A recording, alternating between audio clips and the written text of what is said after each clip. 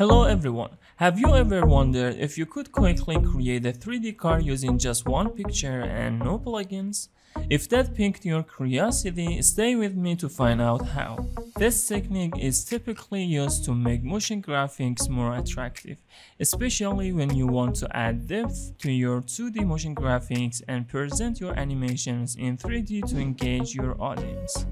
But before, don't forget to like, subscribe and stay with me until the end of the video, as I'll be sharing some useful tips and tricks along the way. If you're passionate about motion graphics and After Effects, I highly recommend checking out my Motion Hero course. Without further ado, let's start. This image is my reference, and I have to cut this car into different pieces using the mask tool. I've already done that before and I masked the parts I wanted. Now I make all the layers 3D. I create a null object and make it 3D as well. These two wheels are for the left side of the car, so I parent them to the left side of the car. And these two other wheels, I parent them to the right side of the car. And I parent these two sides to the null layer. The next thing that I need to do is rotate these two sides of the car. I select the right side, I hit R, and on the y-axis, I rotate it minus 90 degrees. I do the same for the left side, but for this I rotate it 90 degrees. Now I go to the back view, and as you can see, the two sides of the car are parallel. Okay, to make the top view of the car, I duplicate the roof of the car. I move its anchor point down, I double click on its mask and I change it to where the dashes are. I hit enter. Then I go to the right view. For the car to be positioned correctly, I rotate the null to align the car horizontally. I select the new layer and by holding Ctrl, align it according to the side of the car. Then I back to the active camera. Again, I duplicate it and move its anchor point down. Double click on its mask and change it until it reaches the next part line.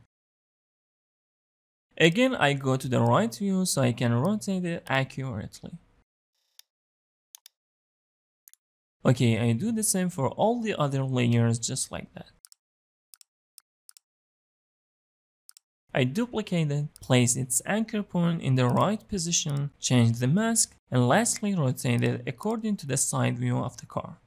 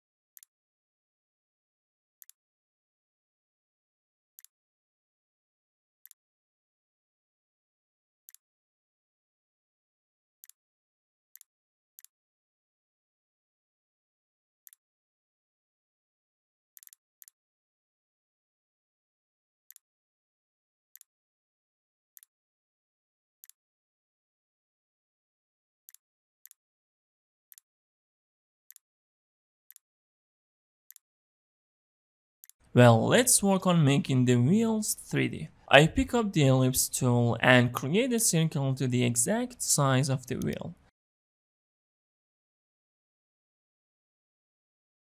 And I make it the same color as the tire.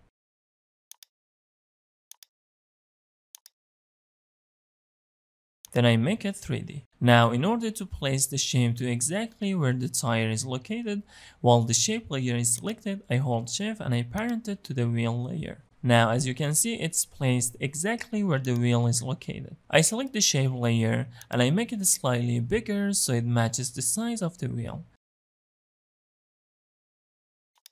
And now to give it depth, it's essential to change the renderer of composition. So I come here and select Cinema 4D. The moment I change the renderer, some issues will happen with the body of the car, which I'll explain how to solve later on. I open the shape layer and geometry option and I increase the extrusion depth by 30. I change the view to active so I can see what exactly happened and how that shape layer got extruded. It's good. Well, I back to the left view. I change back the zero rotation of the null layer that I changed to 0. To make the wheel visible, the shape layer should be moved slightly to the back. To do that, I move it back in the z-axis. I do the same for the other wheels as well so they all have depth.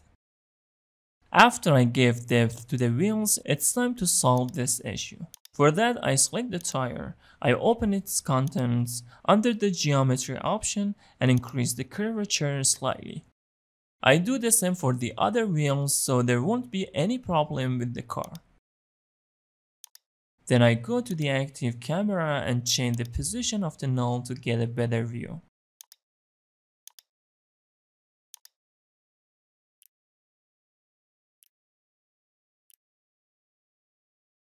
To make it even better, I create a shadow for it. I create a solid layer and set its color to black.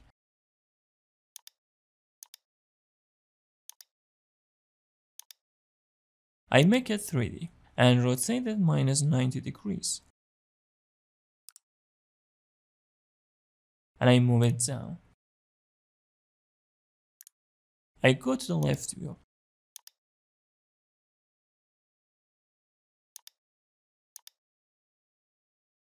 Using the camera tool, I adjust the car's view and position it at the center of the scene.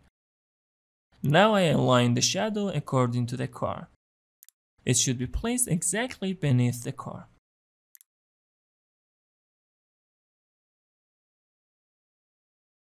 Then I head over to the top view. Again, using the camera tool, I fix the view.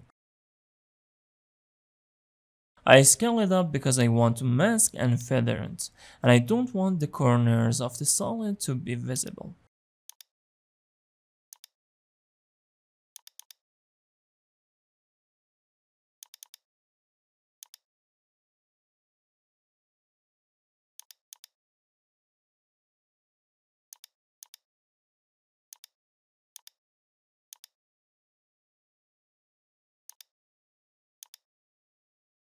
I head back to the active camera. I select the shadow and I hit F so I can see the feather and increase it.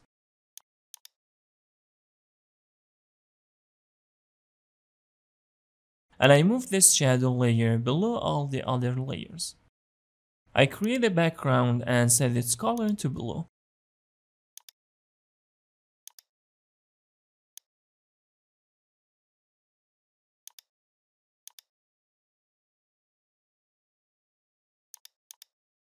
Now using the null object, I can set the view of the car to my liking. Oh, pardon me, I forgot to parent the shadow layer to the null object.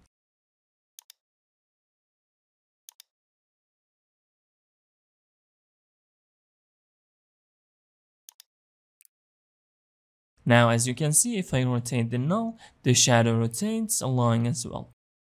I rotate it like that to make it look better. To make it even better, I can create a simple animation for it as well. I create a keyframe here, I go to the second floor and I rotate it around. I limit the work area, and now let's see what it looks like. It looks magnificent. I hope you enjoyed this video, and I'll see you in the next tutorial. Thanks for watching.